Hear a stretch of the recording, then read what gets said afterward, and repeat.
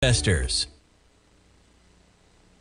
This is TFNN, the Tiger Financial News Network. TFNN Headline News Update. What's going on, everyone? This is Jacob Shoup. You're watching the 4 p.m. stock market update right here on TFNN. Let's take a look at what we got going on for the day, where we're ending up. The composite up about 0.27% at 19,054. The Dow Jones Industrial up about 0.99% at 44,736. The SPY trading up 0.28% at 597. That dollar is still, well, let's see. A little bit of strength at the end of the day there, but really coming off from that major top up there around that 108 level. Let's see, you have crude oil off about 3.05%. Yeah, so the thing with Iran and OPEC Plus is said that, we were trying to cut production essentially, and this stabilizes prices to some certain extent.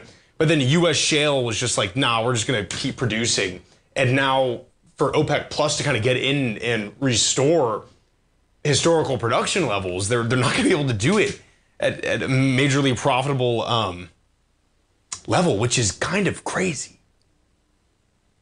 Financed a surge of U.S. shale, climbed by 2 million barrels a day since 2020. And he's like, this is the guy of OPEC from Iran saying like, we don't see how we're going to be able to increase supply production.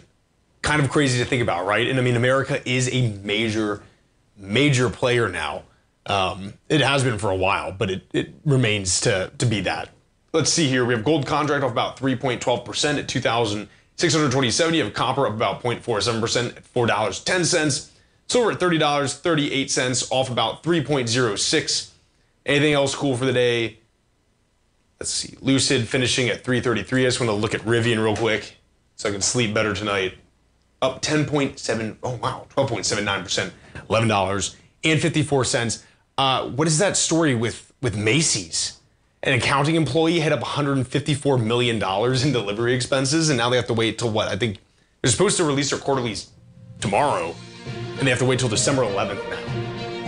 It's a rounding error, It happens to the best of us, folks. Thank you so much for joining me today. We'll be joined tomorrow morning by Tommy O'Brien, 9 a.m. for the morning market kickoff, followed by Basil Chapman at 10, Steve Rhodes at 11 Eastern Time, Larry Pesavento, and then myself with Basil Chapman and Tim Ward at 3 p.m. We'll see you there.